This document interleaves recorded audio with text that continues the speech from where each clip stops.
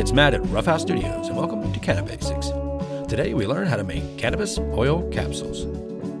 THC caps can be made from strong cannabis-infused coconut or olive oil using cannabis flowers or rosin chips or both.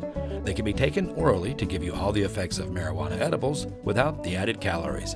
Now here's what you need to make cannabis oil capsules. You need some cannabis flowers and or rosin chips. We'll show you both methods here. You need some sunflower or soy lecithin. You need some coconut or olive oil. And you also need some fillable capsules, and we're using size 0. And I'll put some links in the description to show you where you can get these on Amazon. You may also need some special tubes, which is a small oven-safe containers with measurements, and some syringes for filling the caps. Now let's get started with the first step, which will be to decarboxylate the cannabis. Now this step is only going to be if you're using regular cannabis dried flowers and not the rosin chips. You do not need to do this if you're using rosin chips. But you're going to take your cannabis and grind it, remove any stems or seeds if you have any of those. And we're going to put that into the oven. What we're going to do is decarboxylate it, which is converting it into the psychoactive form. Put that in the oven, 250 degrees Fahrenheit for 25 minutes.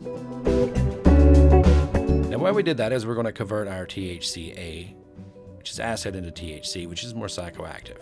We don't need to do that if you're using rosin chips. If you don't know what rosin chips are the byproduct of making rosin-pressed cannabis. When making rosin-pressed cannabis is typically made with a rosin-press machine, like you see on the right there, and then using a amount of cannabis, that was about 1/8 of cannabis, made into a puck, and then put into the rosin-press machine, and squeezed with heat on both sides. It's got about 210 degrees in this case with heat on both sides of that plate, and it's going to squeeze out the THC oils that are inside of it. And you can see it bubbling out there. And so what you're doing there is you're making a dabbable form or a form of concentrated cannabis, which is really nice, and you can actually use that for edibles too, but what we're using here is the byproduct of that, which is this puck that you see taken out there. Now what's remaining is usually collected up and formed into smaller dabs or pressed out flatter or sometimes used in edibles. And it's a really great way to make concentrated cannabis without using any kind of chemicals. But those byproduct chips are what we're using here. And you don't need to discard them because although there's a lot of cannabis squeezed out of them, there's still a good bit left inside of them. So that's the rosin chips. That's what we're using here. And I just thought I would describe what those are for people who don't know what rosin chips are. And those rosin chips can easily be crumbled up into your container, and they do not need to be decarbed because the THCA has already been converted to the more psychoactive THC by the heat of the press.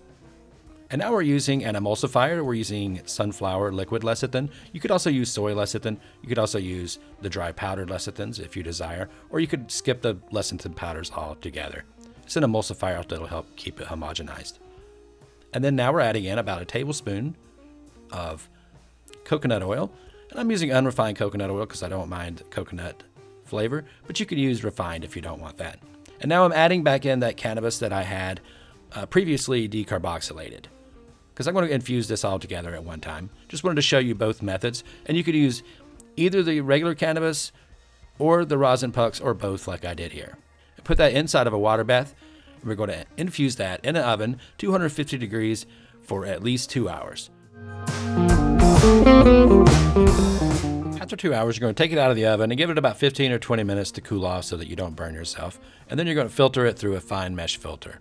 I'm using a 160 micron silk screen bag that is also used for rosin press itself, but it also makes a great filter for filtering that out.